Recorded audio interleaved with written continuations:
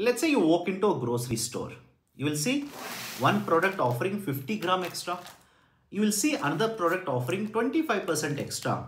And you will see one product offering you buy one, get one free. It is more likely that you will end up purchasing these particular products again and again. But what if I say there is an economic theory behind this kind of a pricing or the discount offered by the seller?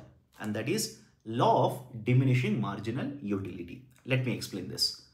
Under this particular law, it states that as and when you purchase and consume successive units of the same product, with each unit's consumption, the satisfaction or the utility that you derive will keep on decreasing. And when the satisfaction decreases, your willingness to pay the same price also decreases. Now the seller has to offer certain incentive to you so that you will come back to the market and keep on purchasing the product.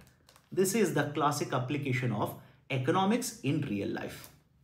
If you want to understand more such interesting concepts which are relevant for the civil services examination, join me live for the first 3 platinum classes starting Monday, that is 29th September 2025. For that, first you need to register using the link provided in the description of the video. See you all 7 p.m. 29th September Monday in the class. Let's crack it.